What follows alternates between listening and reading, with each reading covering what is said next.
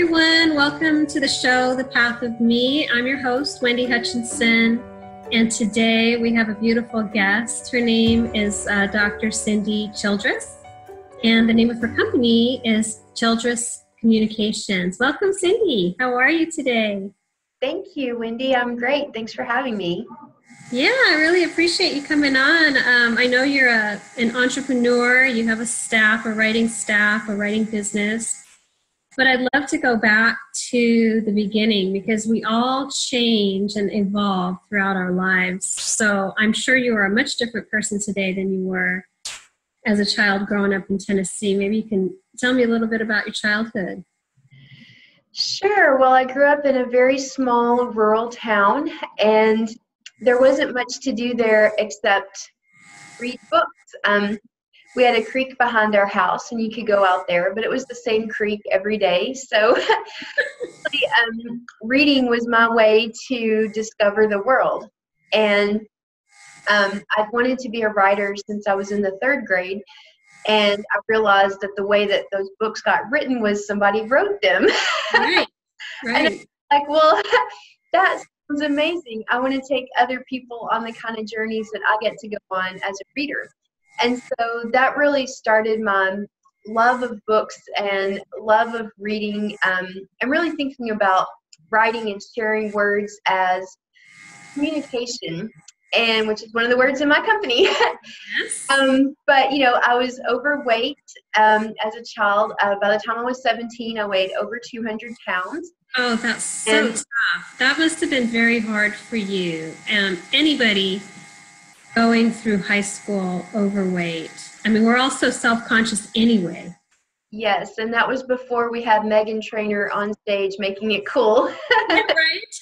And yeah, and it was really tough. And so I was carrying around, I was carrying around a whole extra person.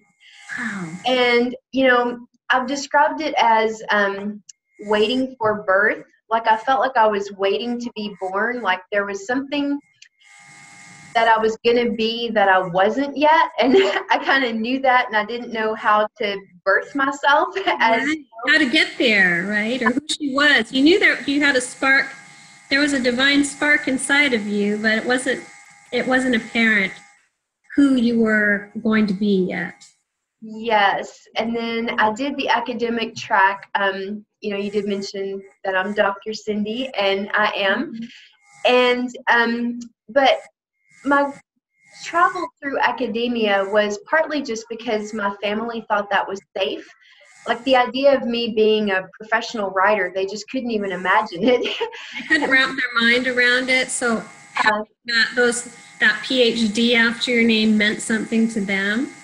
Yeah, they thought, you know, that was the stamp of approval that they thought I needed, so I got it.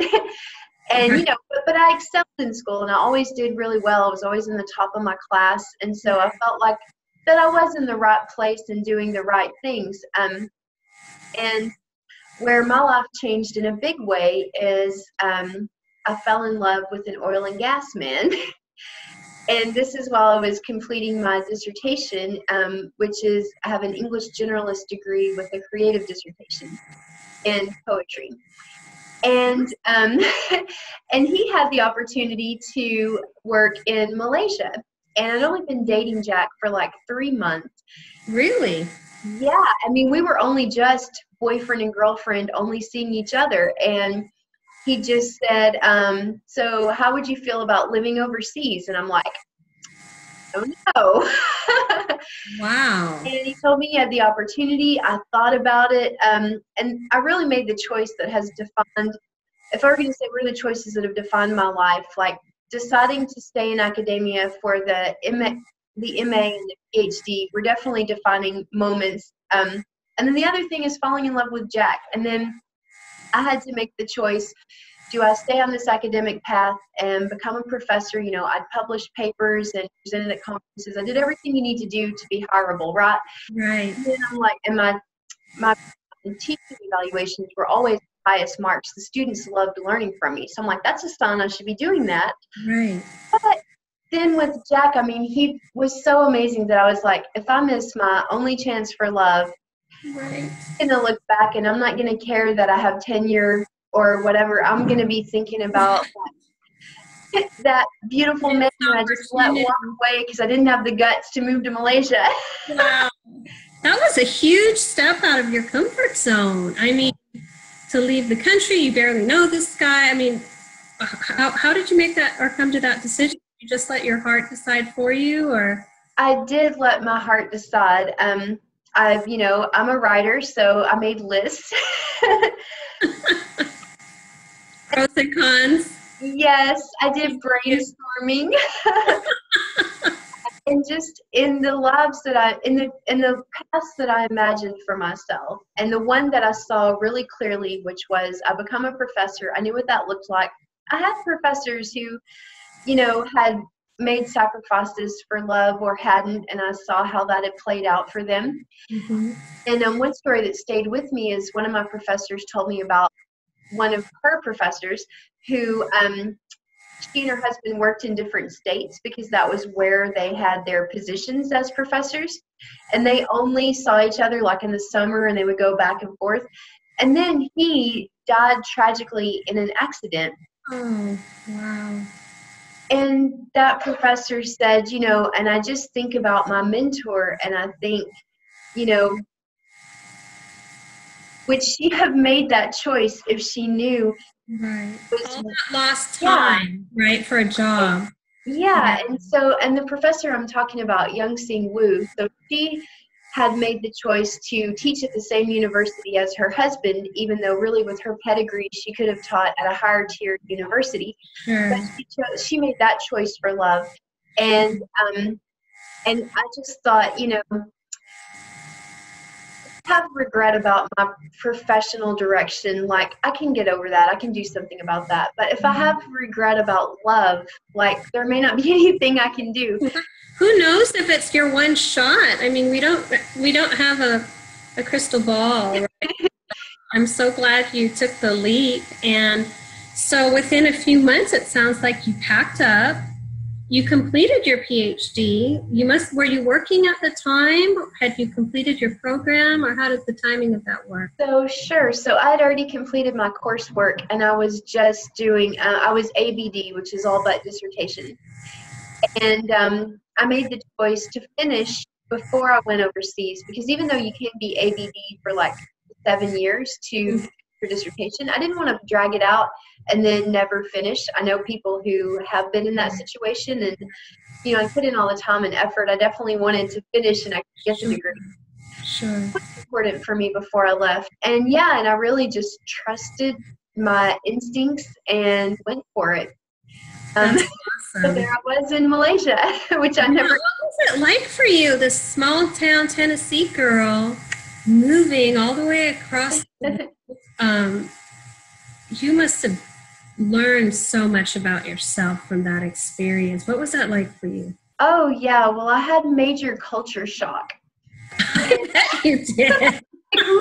Yeah. Everything is different there. And I moved there from Louisiana. So what was consistent was the humidity. So You got the weather down. yeah, it had been July in Louisiana.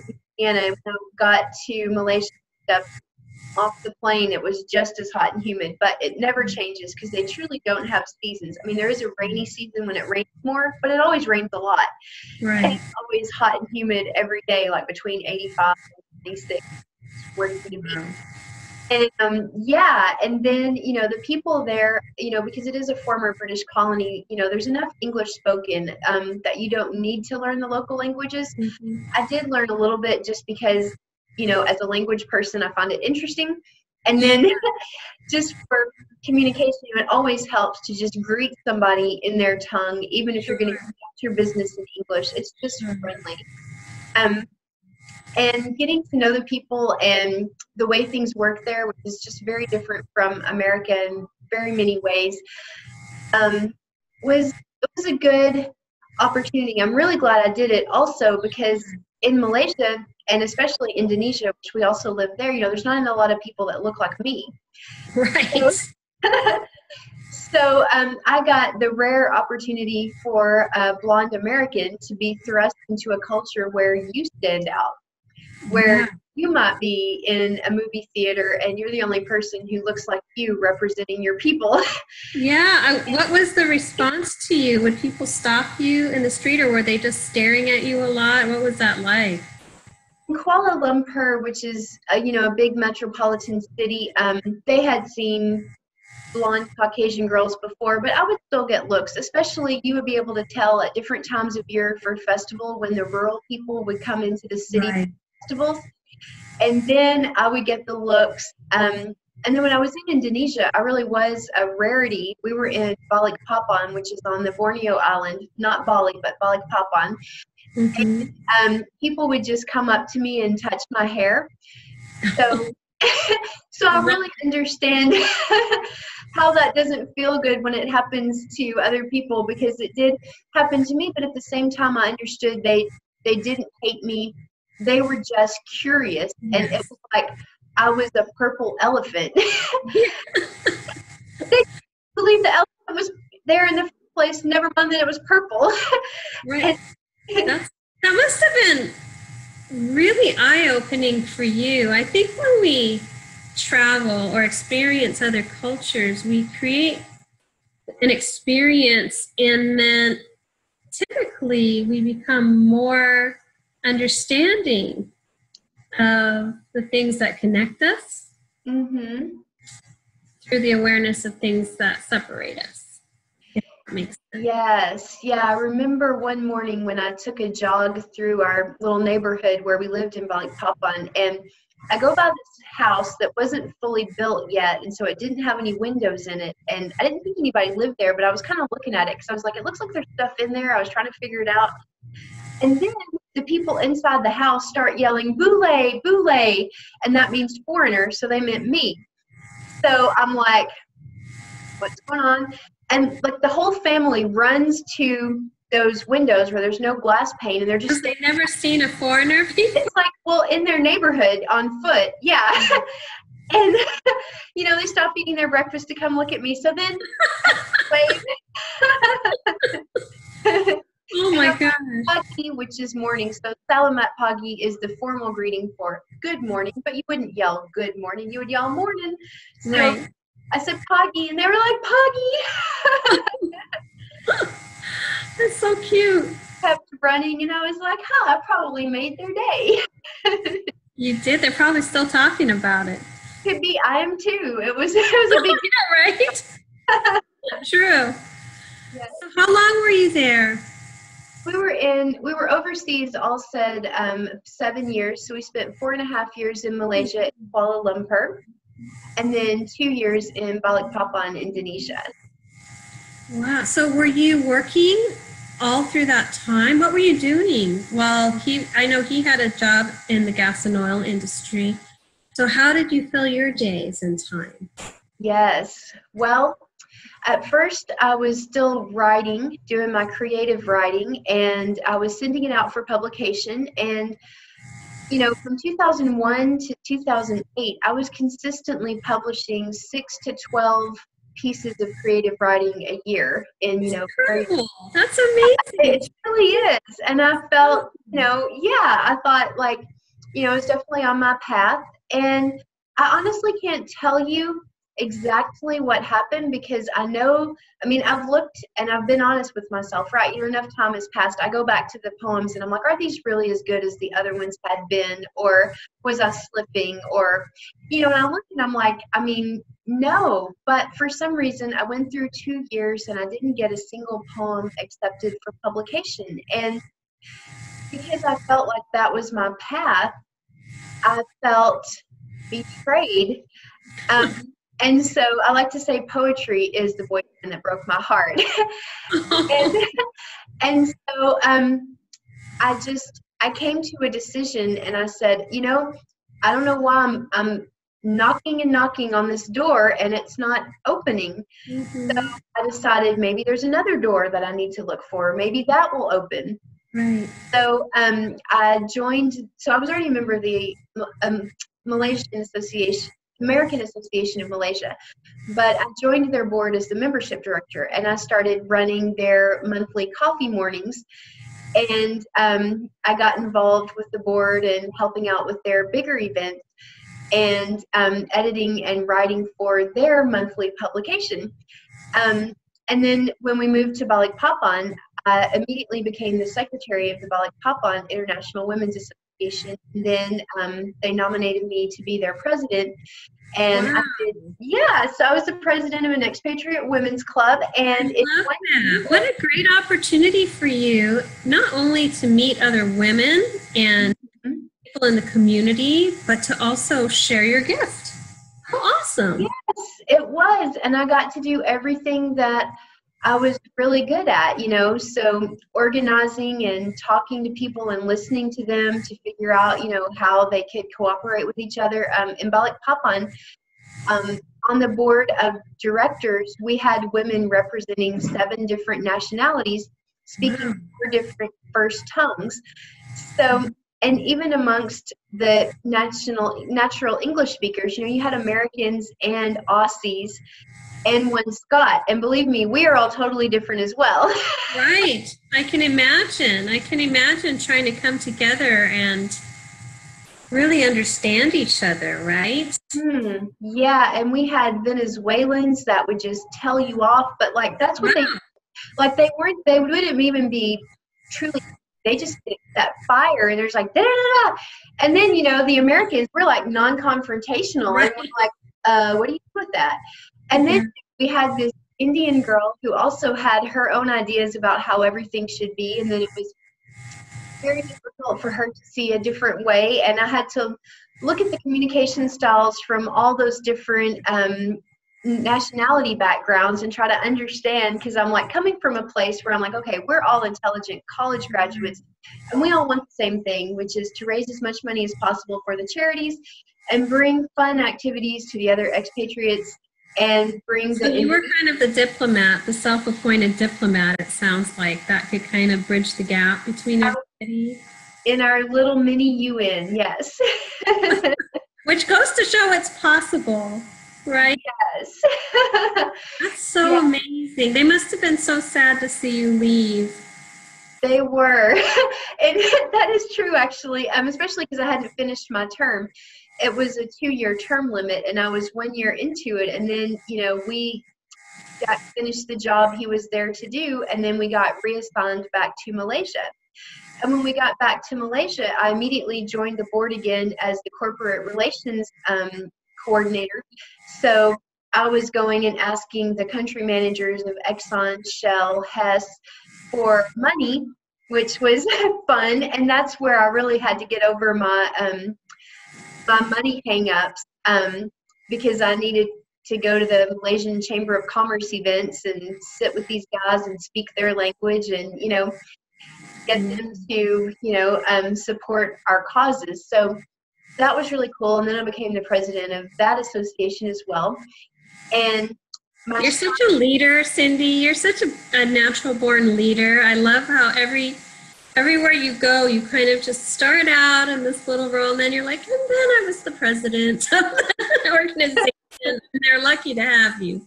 I know that you're really, really talented and really great at what you do as a leader and also facilitator. I think you have a gift of really bringing people together towards a common goal, and that's so important in our society today. I think there's so much separation in society today, cultural separation, racial separation, economic separation, and we need people like you. Thank you. I appreciate that. True. It's very true. So I'm so glad that we've had an opportunity to meet and work together a little bit, and I love that we're having this conversation, coming together right now and having this conversation. But I didn't mean to interrupt you. So you were going to these large corporate, corporate heads to ask for funds. And what was the money going towards? So it was supporting our club and the causes that we support. So it would pay our staff to do the jobs that they did. And then we, for instance, we raised $5,000 for the Malaysian Breast Cancer Society, which allowed them to install this new machine they had for better image screening. So it was very important. And yeah, they offered low cost or free mammograms. Yes. Awesome. Yeah, and for women who really wouldn't have been able to get them probably otherwise. So it was really important work they were doing. And they also have housing they provide for, so when a child is having chemotherapy, because if they came in from the rural communities. Right, so the families could stay. Yeah. Going through the treatment. Yeah. And they had, these little places that were, climate controlled for, because obviously the child's immune system would be lower, and, it would be hard for the rural people who, 2 generations ago were truly living in trees, to figure that out. I mean, it was a huge jump for them anyway, and really a scary risk they were taking.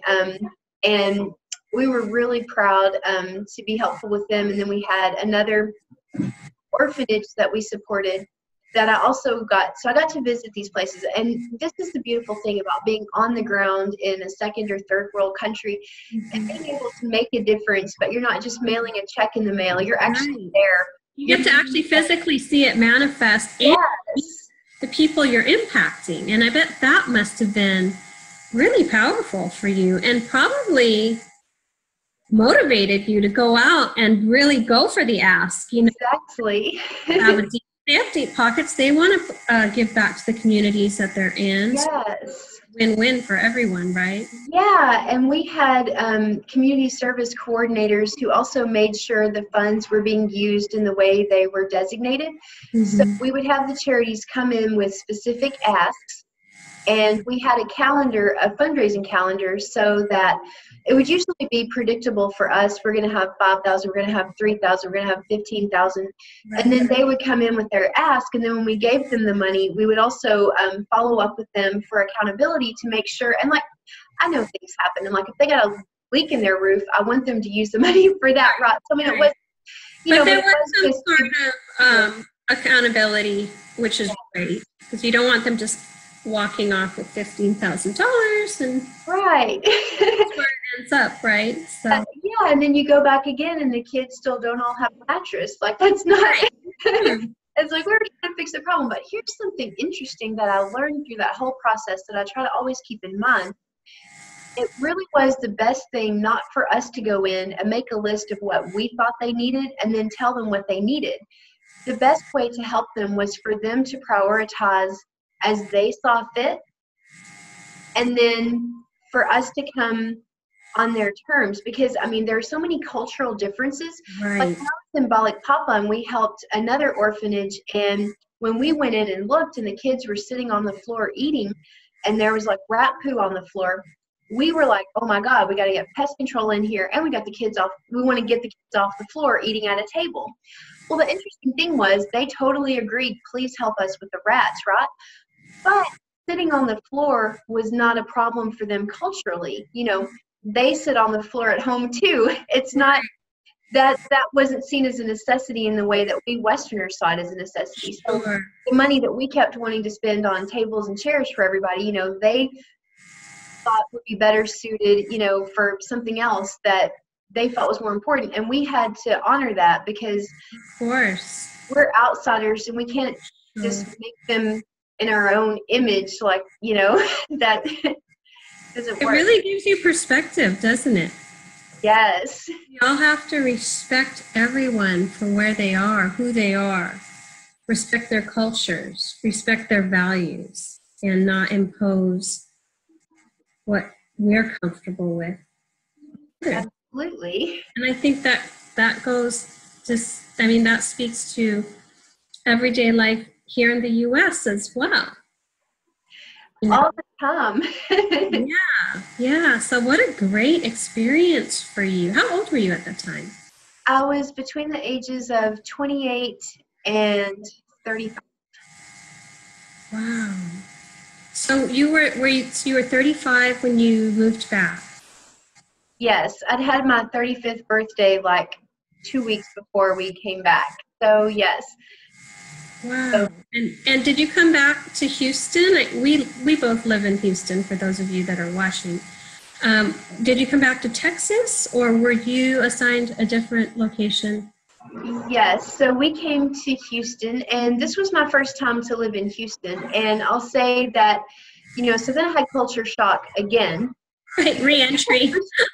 I think for 7 years now, I learned how to be an expat in a former British Commonwealth country. Right. And now I had to come back here to America where everybody looks like me. And if I can't figure out how something works, people have no patience with me. Because I came back and I was a foreigner in my own land, right? And I still had no idea how things worked. Like, I still have trouble with the credit card machine where you have to put the chip slot in. I was like, what? Because that happened while I was gone. And in phase, I just right. I didn't think about that. Card, and they're like, no, you put it in the thing, and I'm like, I did it today. I got lunch at Whole Foods, and I'm like, handing them the card, and they're like, you put it in the thing, and I'm like, okay, sorry. It's not hard, but. So how long have you been here now? We got back in October of 2014. So that's 4 years? Yeah, almost 4 years. So you started your company when you first got back, right? I mean, I know you had been writing things abroad, but how did that work? Yeah, I reinvented myself when I got back, because there I knew that academia was just not a possibility, because with 7 years of no publication history, I wasn't able to keep up with the research.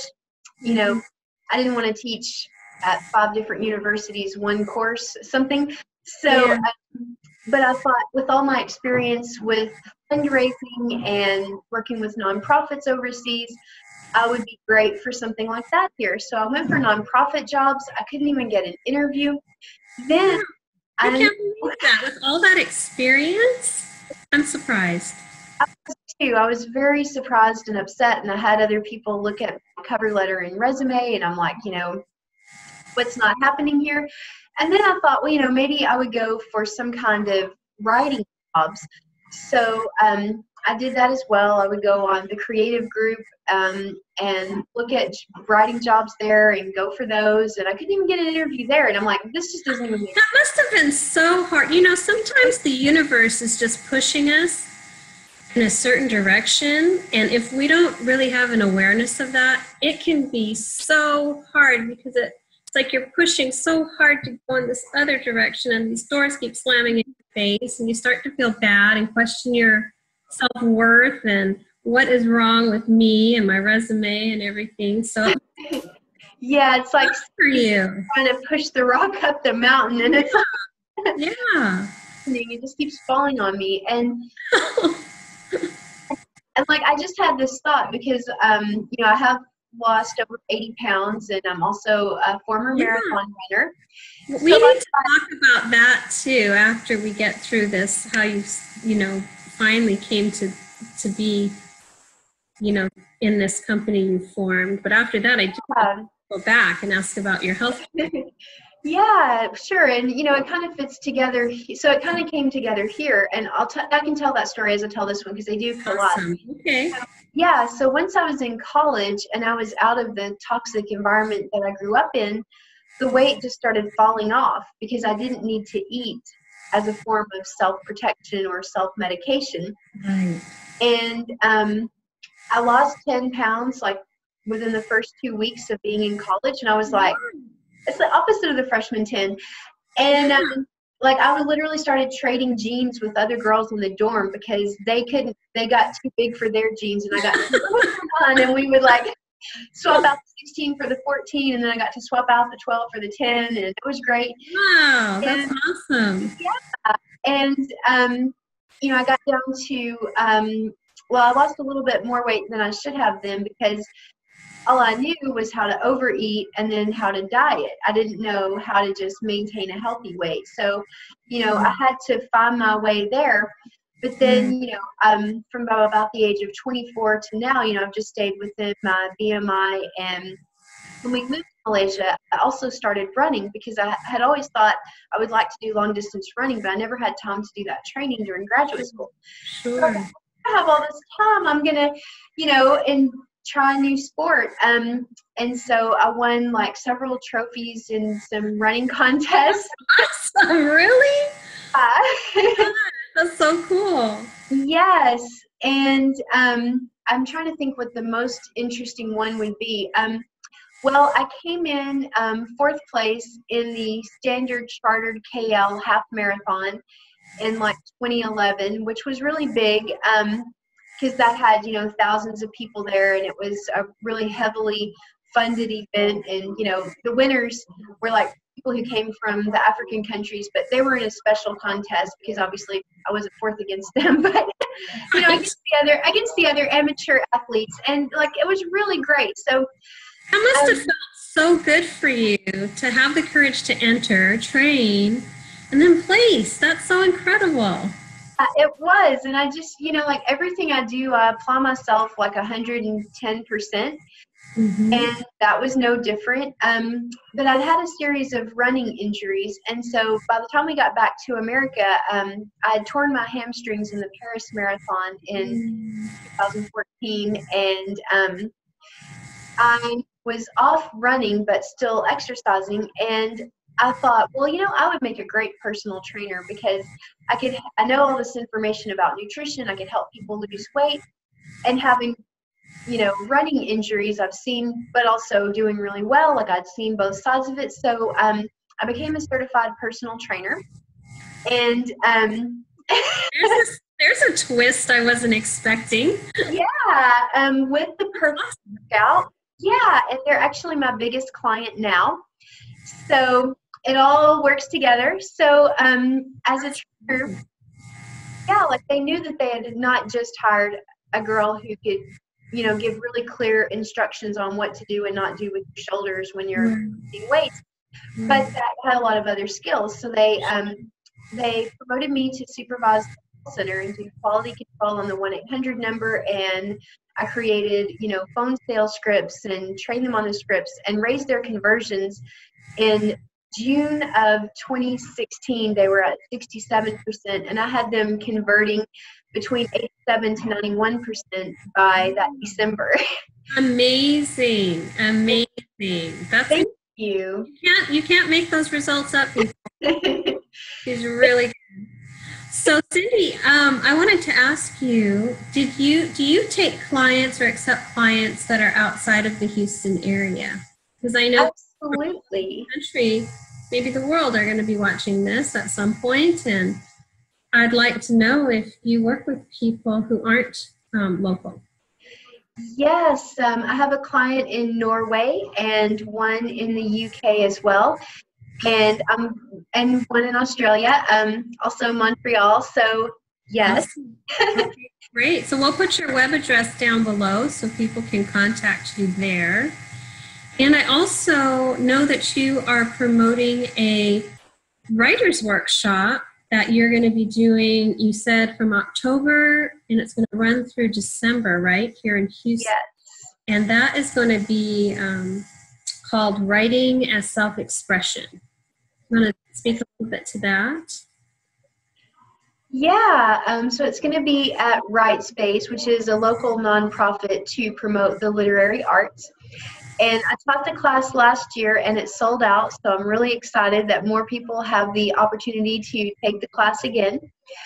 And what we do is look at the stories that you tell about yourself from your past, and then through a series of writing exercises, I help you look at them with new insight in a different way. And the exciting thing is, I never know what you're going to unpack in your story, but I have a set of tools to help you unpack whatever it is. And one of the evaluations that I got from a previous student said that I handled her trauma with such dignity and grace that I should be teaching other writing teachers how to help their students process trauma. So that's awesome. I'm not surprised. And that's beautiful that you're actually not only creating a safe environment where people can share some of these experiences, but giving them tools to process Yes. some of the traumas from their past. Yeah, I really believe when you put words around things that you have no words for, you take the power away from, that scary monster under the closet. Right. That's great. So we'll actually also include the contact information for the location, so you can go on the website and sign up for her workshop if you'd like, if you're here in Houston, Texas. And I know that you've grown your business in such a short time to include 4 employees, right? Yes. Well, we've actually had a contraction. Oh. My staff member, Susanna, is an absolute rock star, and I am beyond the moon glad that she chooses to spend her time working with me. We collaborate on almost everything we do. She has a JD from UT Austin, and she's brilliant. She's also a former tech writer with Occidental. So if I am the creative person who just looks for the lines and tries to color outside them as much as possible, she is, very structured, and, she'll help fix all of that. And like the two of us together, getting all that gray matter on your project is a really powerful tool. Yeah. Well, tell me a little bit about what kind of services you offer. Yes. So our signature offer is we ghostwrite full-length books. And what's different from ghostwriting than just normal content writing is, so if it's content writing, you might tell me, I need a 500-word blog on the importance of hydration because it's really hot now. And we just crank that out. What a ghostwriter will do is say, why is hydration important to your people now? What do you specifically want to say to them about it? We pull out your ideas, and we also find your voice, so that when we do the writing, then when you read it, it feels like it's from you. And that obviously helps connect with the readers, because when someone's interacting with you online for the first time, like through reading blogs or reading your articles or maybe reading your book, the more that you can sound like yourself. It needs to be consistent, right? Yes. So with my method, we don't just help you talk to people and just get your ideas out there, but we are trying to help you form a relationship with those readers so that they will become your clients or take whatever action that you are going to ask them to take. And we do that. I have what I call the trifecta, where we figure out the common concerns, values, and interests that you also share with those readers. And that's going to have nothing to do with, for instance, hydration. Right. But, those things the fact that you're from Hawaii is definitely something that, who doesn't love Hawaii? That's why I wore my flower today, so that I can connect with you. Right. By putting those little embellishments in your writing, you're more memorable. People like you and trust you more, which of course is how you build those relationships in the digital space that, turn into working relationships or, consistent product sales. Right. So once you do this writing or editing, I wrote this down because I thought this was so great. It was like fairy godmother editing. Maybe you want to speak to what that is. Yes. Yeah. So sometimes you don't need a ghostwriter to get your first draft out. Like, you can knock out that messy first draft, and then it's like, what do you do with it once it's written?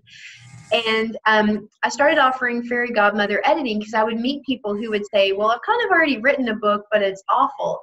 And I'd be like, well, it can't be that bad, or maybe it is, but we can fix it. Right. So, with fairy godmother editing, if we're going to write the book together, what that looks like is you send me, 10 to 20 pages as you write it, and then I start fixing it. I look for areas of opportunity. If there's a detail that needs to be added, I have a client who's writing a very personal memoir. I can't add her detail. I have no idea what it is, but I'm like, you said your grandmother was cooking. It would be great if we could smell what was on the stove. Right. What was it? How did it smell? How did it feel? Guiding and nudging and kind of, I feel like, enriching the content that's already there. Yes, and sometimes it's a matter of moving things around that belong together. I have another client who sent me her book draft. We got it finished in 6 weeks with fairy godmother editing. Wow. And a lot of it was just saying, oh, chapter 2 and chapter 16 say almost the same thing. So it was a self-help book. Right. And I was like, so we need to just put those two together. Yeah, look at the order of the chapters and the ideas and make sure that that's making sense and kind of building up to something.